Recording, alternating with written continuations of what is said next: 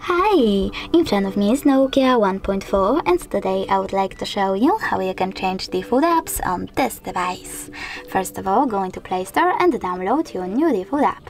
In my case, it will be Browser. So I will go with Opera Mini. I have to install it. You don't have to open it though, just click Home button.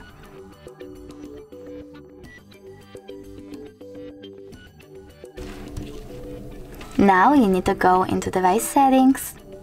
Then choose Apps and Notifications, click on Advanced, scroll down, choose Default Apps, and in my case, tap on Browser app. Over here, select the best browser for use. I will go with Opera Mini, and when I go back, as you can see, my default app has changed. Thanks so much for watching. If you enjoyed this video, leave a like, comment and subscribe. Bye!